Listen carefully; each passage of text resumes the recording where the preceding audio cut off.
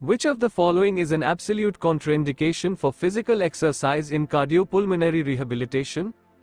A worsening of exercise tolerance or dyspnea at rest, or on exertion over previous 3 to 5 days, significant ischemia at low exercise intensities, less than 2 mets or 50 W. B. BP greater than 180 over 110 millimeters of mercury. C. Atrial fibrillation. D. Decrease in systolic BP with exercise. And the answer is A. Worsening of exercise tolerance or dyspnea at rest, or on exertion over previous 3 to 5 days. Significant ischemia at low exercise intensities, less than 2 mcqs, or 50 W. Explanation for this question is: in cardiopulmonary rehabilitation programs, which involve exercise training for individuals with cardiovascular or pulmonary conditions, there are certain circumstances that are considered absolute contraindications for physical exercise due to the potential risks to the patient's health and safety.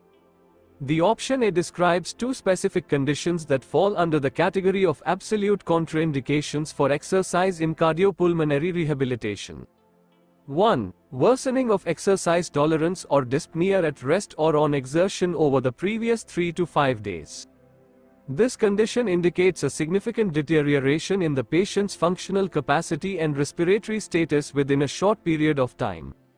Exercise tolerance refers to the ability to perform physical activities without experiencing excessive fatigue or shortness of breath. Dyspnea: if a patient experiences a worsening of these symptoms at rest or during exertion over the previous 3 to 5 days, it suggests that their condition has become unstable and that exercise could potentially exacerbate their symptoms or put them at risk for complications. 2. Significant ischemia at low exercise intensities, less than 2 mets or 50 W. Ischemia refers to a reduced blood supply to the heart muscle, which can occur during exercise due to an imbalance between the oxygen demand and supply.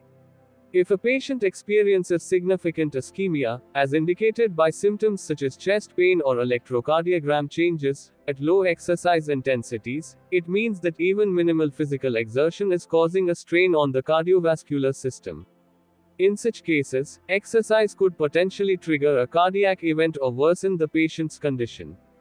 The presence of either of these conditions is considered an absolute contraindication for physical exercise in cardiopulmonary rehabilitation because they indicate a high risk of adverse events or complications if the patient were to engage in exercise training.